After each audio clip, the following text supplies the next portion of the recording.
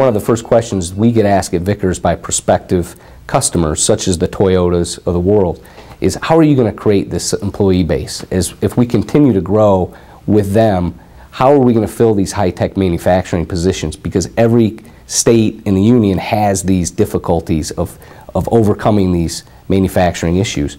Kinexus is definitely helping to solve these problems. They're listening. They're listening to the local employers. They're listening to the potential candidates, and they're really bridging the gap and trying to make a clean, concise bridge as to how to get people into our business. And it's really had an impact for us. In 2010, when the economy was really significantly down and unemployment was up, we were adding jobs, and we were having a tough time finding skilled people.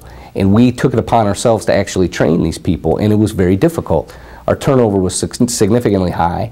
Since then, our turnover has significantly dropped, and one of the reasons is Kinexus.